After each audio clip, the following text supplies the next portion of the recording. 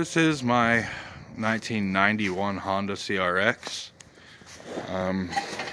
Took me a long time to find one in the condition I wanted. I don't really like body kits. I like the original look. And we'll find one that's not rotted out, and the rear fender is extremely rare. And this one has no rust on it, really. There's a little bit starting up underneath the hood here on the fender bolts, but I'm getting ready to take care of that. I watch it meticulously. Anyway, this is a B20Z swap. I call it the pink bitch for obvious reasons. I really like that I have the pink bitch because no one really expects this car to be quick. It's not super fast, but it's pretty quick. For a naturally aspirated 4-cylinder, this thing stomps ass.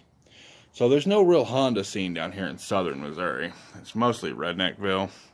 And so I've been having a lot of fun when people try and pull on me in their Z71 LS pickup trucks, because this thing will absolutely pull off and leave them.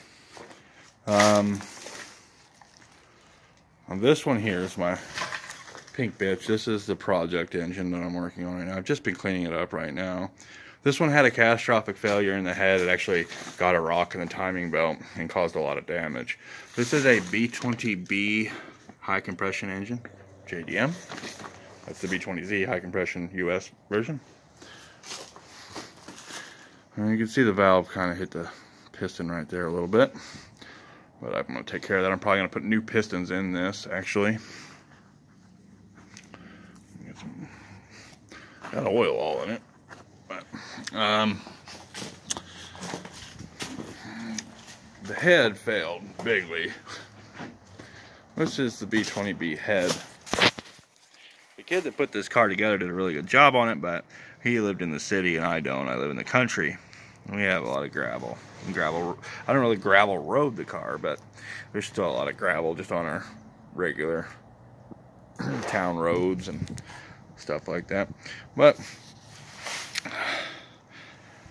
it caught a piece of gravel in the timing belt, busted the head. Now he didn't have the head covers on it, or the timing belt covers on it. But I do have full timing belt cover on this engine I got from a guy in St. Louis. The same day I was up there, I bought a GSR head, which I'm going to put on the B20B. And this engine will be quite a bit quicker than the pink bitch. And the GSR head I got really cheap, $200. It has a bolt broke off where the VTEC solenoid goes. The lost motion assemblies are bad. And there may be a couple of other problems. But I'm going to send it to the machine shop and have it gone over completely. And then I'll mate it to the B20B. And then we'll have VTEC on 2.0. But pretty much, I just wanted to show off my little Honda. This is my favorite car. Of all these other vehicles, I walk right past all of them and get in the car. Usually. I drive this car a lot.